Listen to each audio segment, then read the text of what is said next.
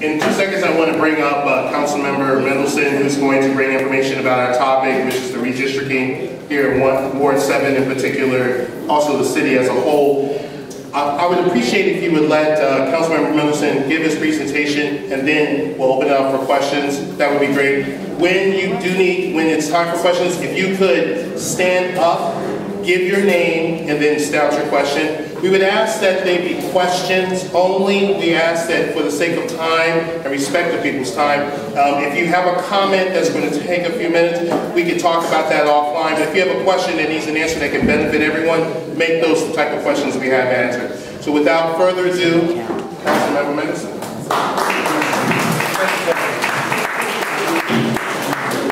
Good morning. It's a real pleasure to be here. Thank you for inviting me. Celeste handed out who's on my staff and is now an officer of the Ward 7 Downs, handed out these newsletters, and we handed them out because there is on the first side an article about redistricting, which is why I was asked to be here. And I'm just going to walk over to the map. This is a map that shows the existing wards, and I highlighted Ward 2 just because Ward 2 is sort of in the middle of everything. Do you want to bring this out? Just bring it out somewhere. Sure. As you know, we have to go through redistricting every 10 years after the U.S. Census. And the U.S. Census identified that the population of the District of Columbia had grown. It's now 601,000 people. If you divide the population by 8, you come up with an average of 75,215. That should be the size of every ward. Redistricting is about election wards, the boundaries for the election wards. 5 of the 8 wards are close to the average, the 75,215. We're allowed to vary from that average a little bit, 5% above or 5% below. Ward 2, which is the ward that I highlighted, is over the average by over 5%, so it has to lose population. East of the river, Ward 7 and 8 are below 5% under the average, so they each have to gain population. In other words, the boundaries for Ward 7 and 8 have to expand, and the boundaries for Ward 2 have to contract. Now, there are really only 2 ways to get all that to work, and that is either through Ward 5, which is over here, or through Ward 6, which I outlined in the pink. There's not a whole lot of merit to the coloring, other than it just helps you in the back rows to see where the wards are. So Ward 2 has to give up population either to Ward 6 or to Ward 5, and then Ward 5 to Ward 7, or Ward 6 to either Ward 7 or to Ward 8. So that's the challenge that we have. Redistricting is never a fun thing. Typically, a neighborhood that feels that it's going to be changing wards is very upset about that. I chaired the redistricting in 2001, where we had a much more difficult problem. If I remember, every ward in 2001 was out of compliance, was either above the 5% or below the 5%. And I think wards 2 and 6 saw shifts of about 30,000 people each, people moving into the ward, people moving out of the ward. Now, when I say moving, I don't mean literally the people move, it's the boundaries that move.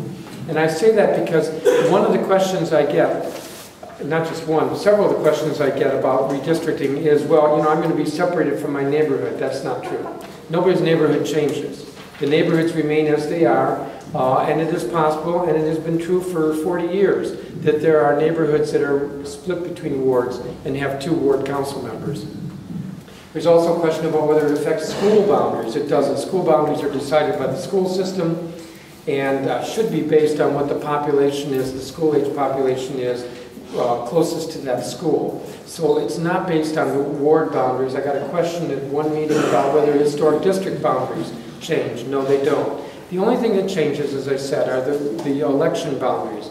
It is true that there is an effect on parking because we have the RPP districts that are identical to the ward boundaries.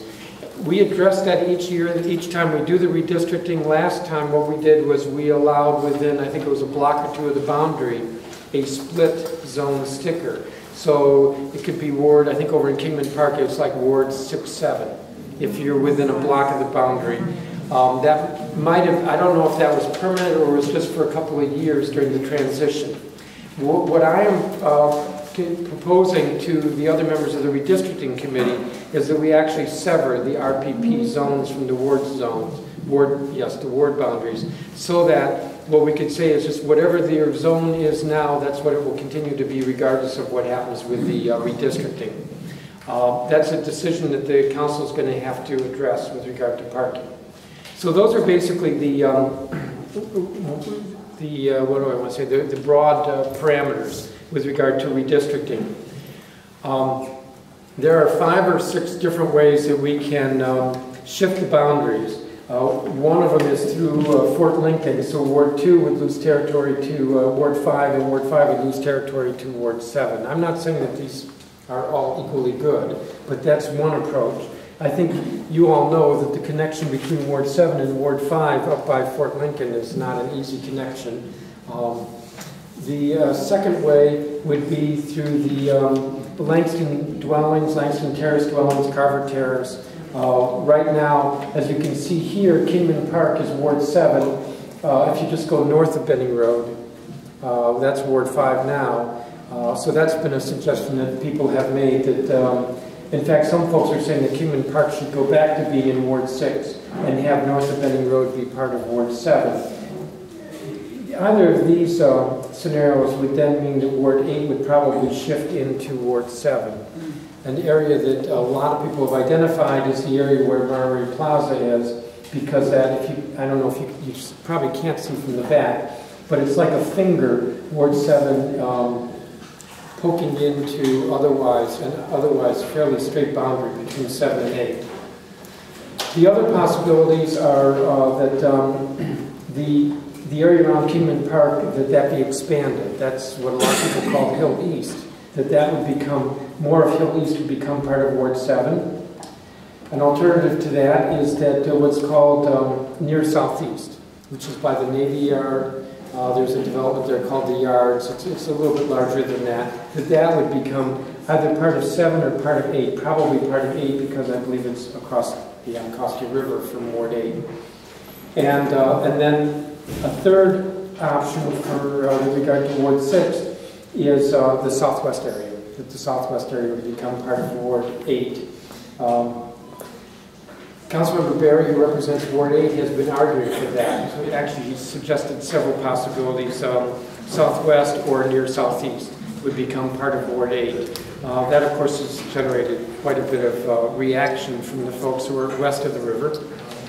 So those are the options that are also on the table. The final one, which isn't immediately obvious, is Ward 2 does touch Ward 8, and that Ward 8 would gain population by going expanding that boundary. My finger is on the boundary. That's Haynes Point, which is Ward 2, and it's right at the boundary with Ward 8. And Ward 8 would simply come up and probably include part of Foggy Bottom.